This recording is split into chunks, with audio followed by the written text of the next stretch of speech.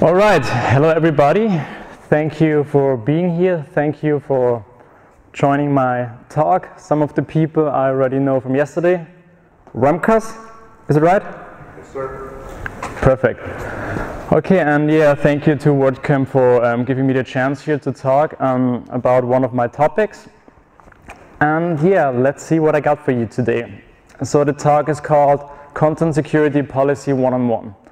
And I want to show you with this talk what content security policy is, what you can do with it, and how it could be of use for one of your projects, and WordPress project as well. Come in, no problem. We have enough seats.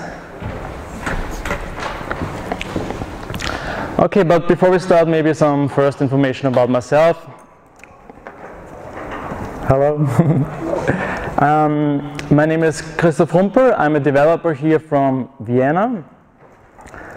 I do mostly PHP and Laravel stuff, so PHP software development, and in the last 2 years I've done a lot of projects with chatbots. So that's also something that I do a lot lately. And from time to time I do talks like today at meetups and at conferences about the things that I do. And you can find me on Twitter. My name is Christoph Rumpel, my handler there, so check it out. And I also have a blog where you can find lots of blog posts about these topics and other stuff. Before we go into the talk, I also want to mention one of my latest projects, which is an ebook that I'm writing right now. It's called Build Chatbots with PHP. So if you're a PHP developer, and I guess most of you are, and if you're interested in chatbots, please check it out. There's also a free chapter available already, and I'm always happy for feedback. The website is called buildchatbotswithphp.com, and you also find the link and some blog articles about it on my personal blog.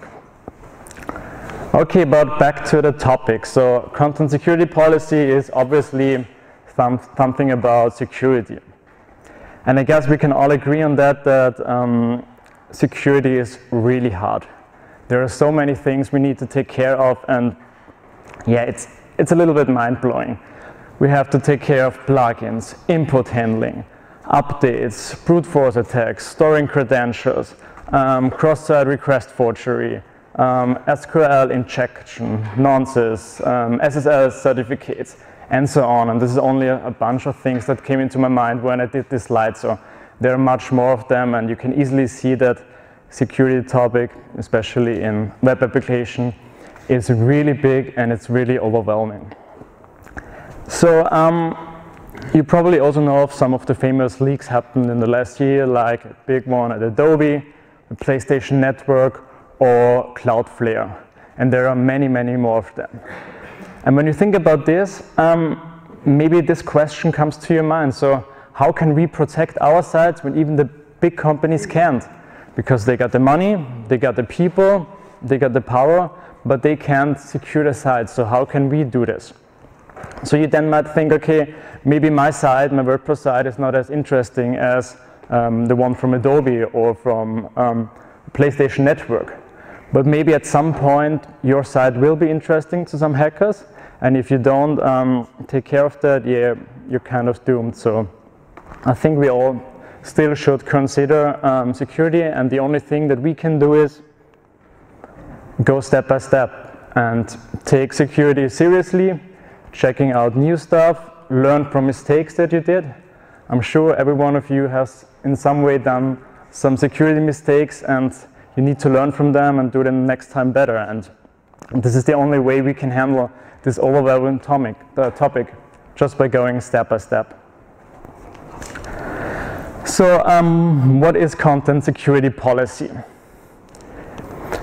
The Mozilla web documentation says content security policy is an added layer of security that helps to detect and mitigate certain types of attacks, including cross-site scripting and data injection.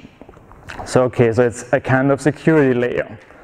But if we try to take a simple way of explaining it, we can say CSP, Content Security Policy, lets you define trusted resources for your website. So it's a kind of whitelisting what your website is allowed to load in terms of scripts, styles, images, and so on. And with whitelisting the resources that we allow on our site, we are also saying all the other resources we don't want to be loaded. And this is where the browser blocks them, and you don't run into occasions where scripts get loaded that you don't want to be. So how does this look like? You can add CSP with a content security policy header in your site. You got a header name, which you see on the left, and you got a header value, which you can see on the right. And on the right, we define the policies, the rules for the resources that we want to define.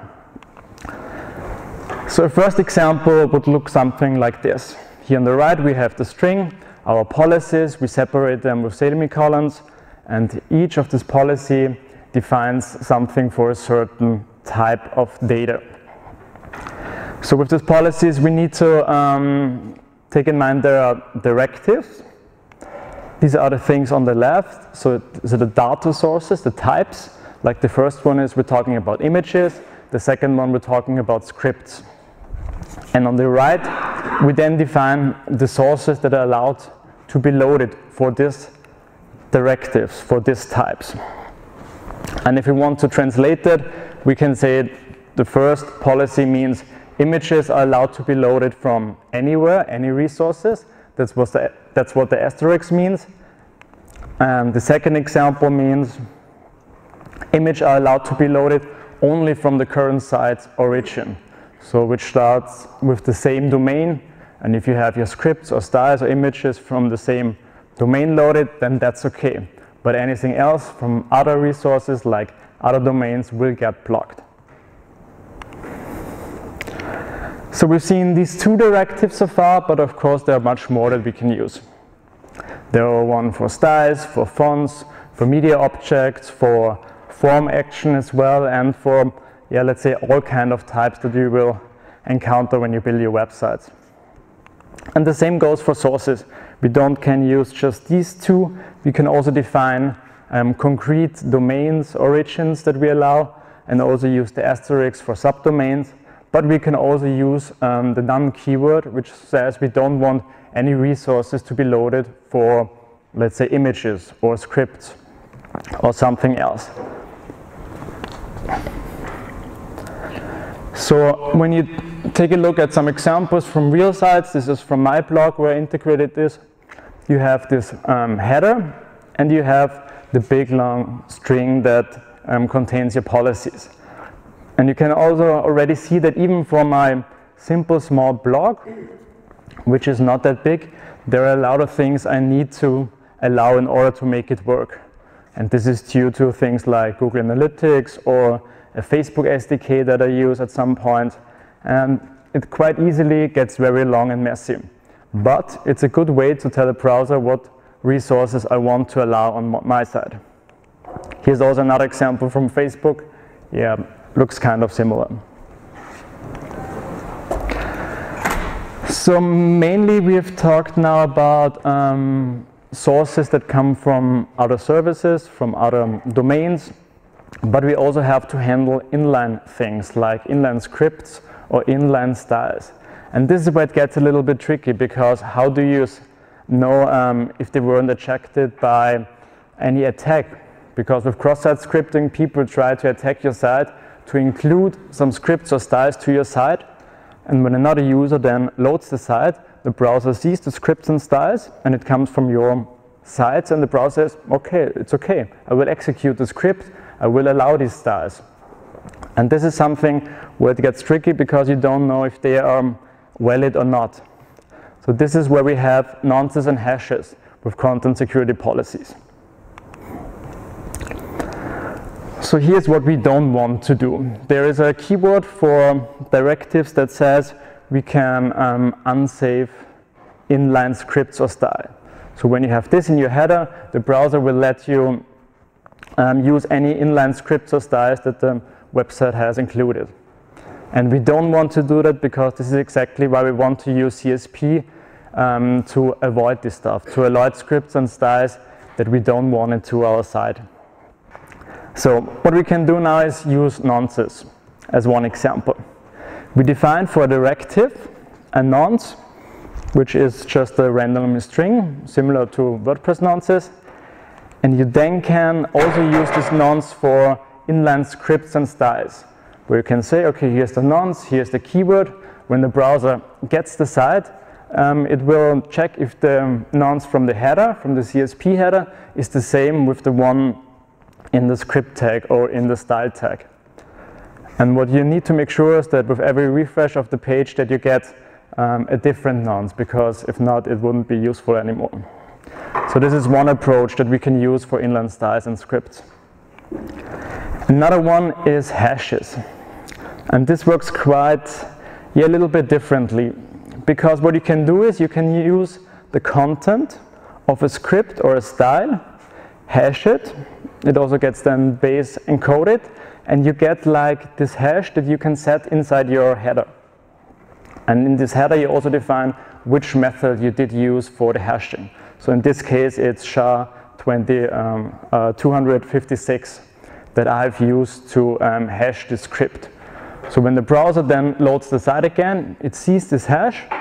It also sees, okay, there is an inline script, and he will try to hash the script. And if the hash is the same like in the header, then he will allow this one. If it's not the same, he will block it and the resource will not get loaded. Excuse me? Yeah. The speed difference on the delivery between the nonce and the hash? Sorry? The speed difference between the nonce and the hash, is it? What the difference is? Yeah. In speed. The speed. The speed? Yeah. I can't tell you that, sorry. We can look it up later together and we see if there's a difference. I haven't come across any resource that said that there's a special difference, but it's a good question. Okay, now about browser support, because yeah, it's sometimes a pain. So with content security policy, we have 3 versions of it right now. The third one is the next one. It's not yet implemented, it's a working draft by the W3C, so we can get rid of this for now. Everything that I've shown you today is from the level 2 CSP, and yeah, all major and current browsers support it, so that's quite good, except the Internet Explorer, of course, but it has its own X content security policy header, which is also deprecated, but you can use it if you want to do some CSP stuff for Internet Explorer as well.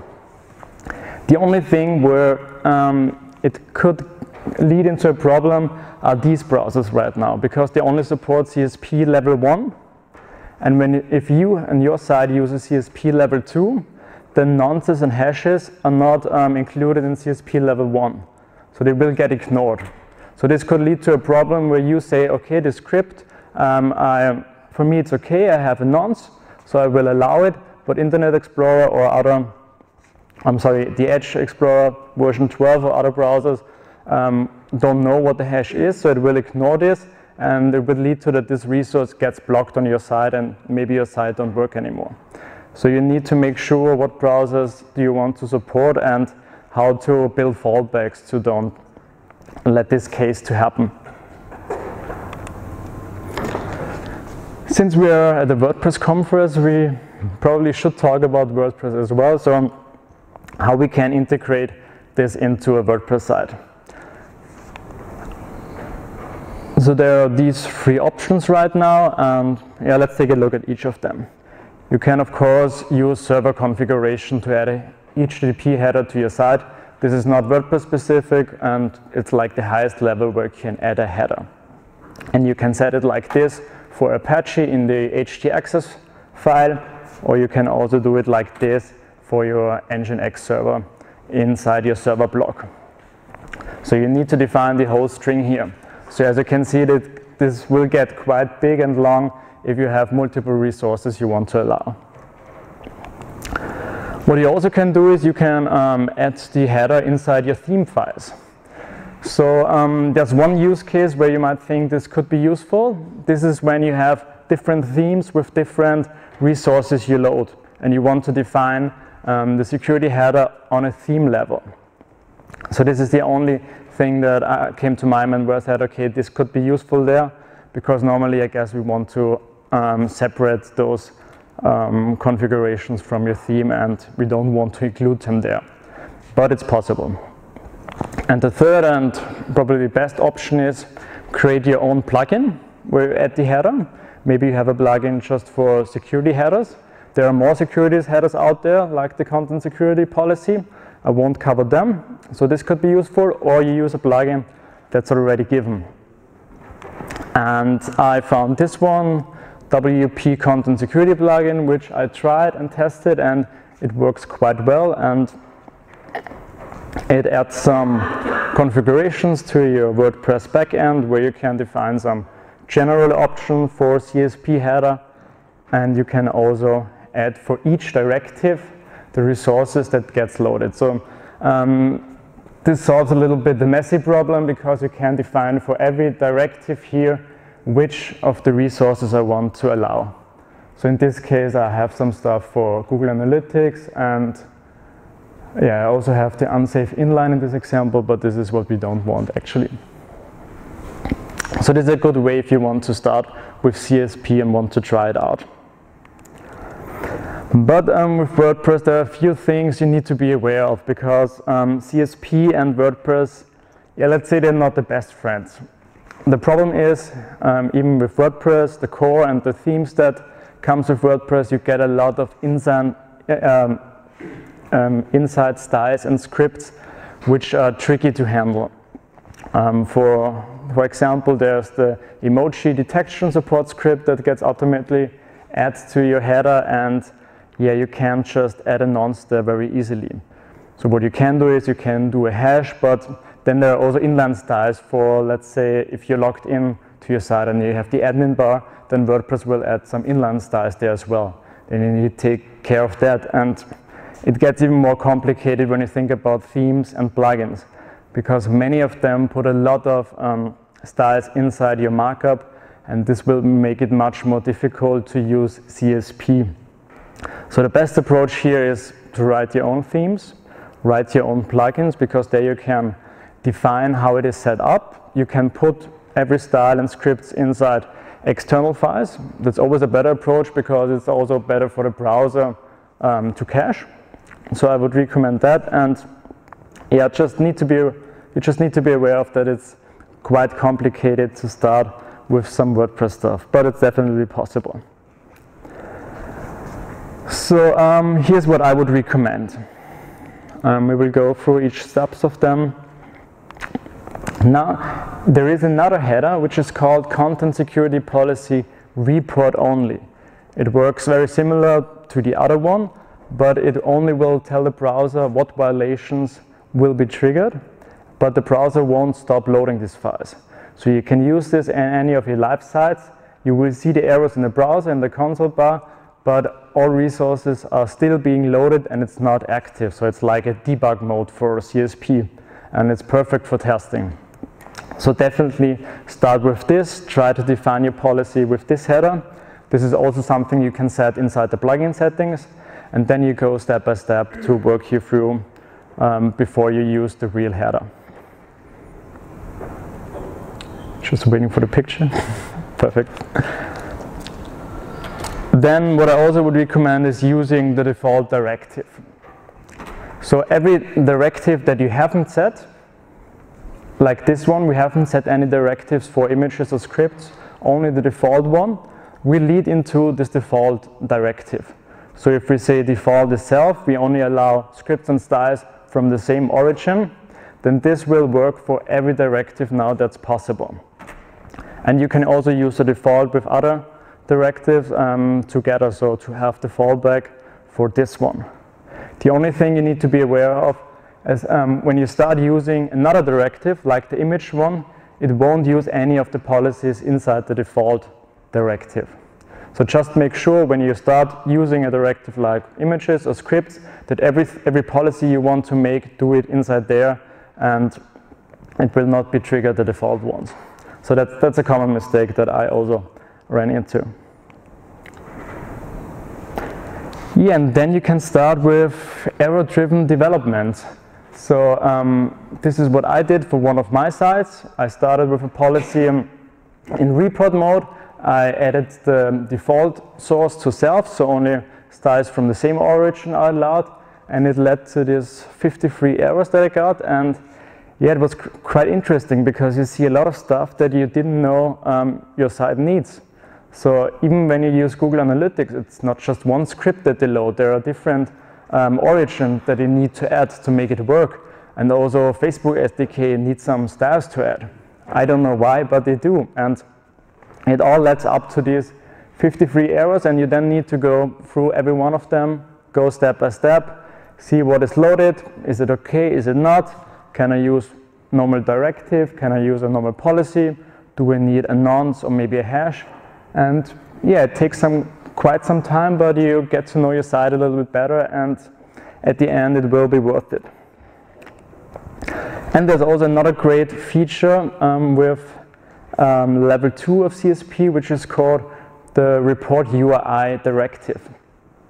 So what happens here is you can say whenever there's a violation to the CSP header, it should send this information to a domain that you define. And what it will send is this JSON object, which tells you, okay, this is the URI where the violation happened, what was the blocked URI, the violation directive, and the original policy. And this is really important when you start using CSP, because there will be edge cases and you want to know about these errors. Because if you don't see them, yeah, you can't do anything about them. And there are services like reporturi.com where you can get a URL that you can put in the header, so that you can put in here. And this site can list you all the files that get collected. But also the plugin that I showed has also an option to show all these errors. So make sure that you use this send report stuff to log what's happening on your site and if there are any errors. So we've seen that already. Okay, that's already most of it from my talk. So quick summary: check out USP, try to use it, get yourself familiar with it. It's a great way to just start putting more security to your site. Don't try to allow inline scripts. There are certain cases where it's not possible and where you need to allow it, but if you can, don't do it, because yeah, it will add more security leak to your site. Start in report only mode so you can test your site. No errors, just the logs that tell us what went wrong. And yeah, start learning about your site and your dependencies. And I'm pretty sure when you use CSP, you will be quite surprised what sources are being loaded. And yeah, it's good to know your site. If you want to know more about it, there are a few blog posts I did on this topic. You can find on my blog, and there are some official documents that I also have here. I will also share the slides later so you can check them out. And yeah, this was it from my side. Thank you very much.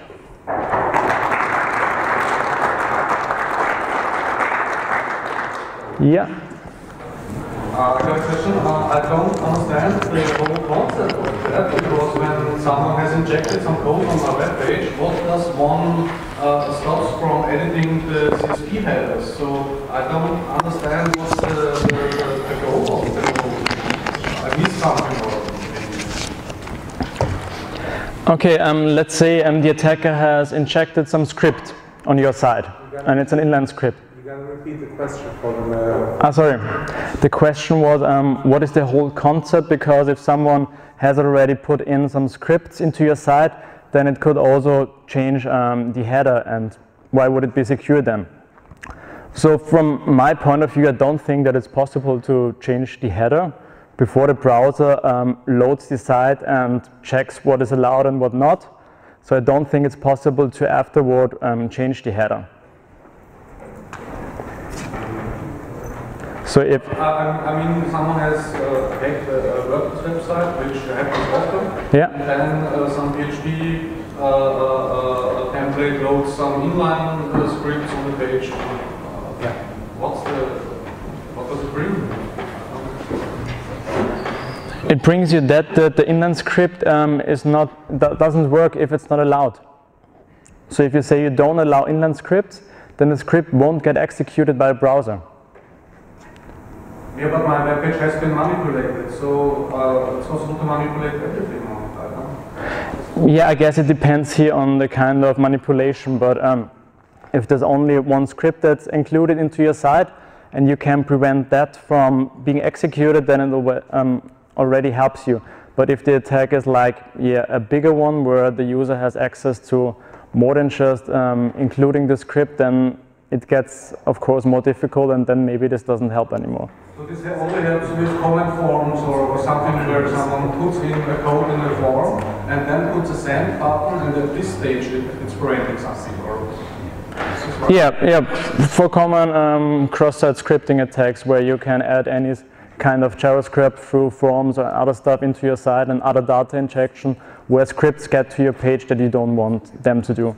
Of course, if the user has access to the server or something else, then yeah, this won't help you anymore. But good question, thanks. Any more questions? Okay, I'm here the whole day. If you got questions later or want to talk about other stuff of my work, just find me around, and yeah, thank you very much for your attention.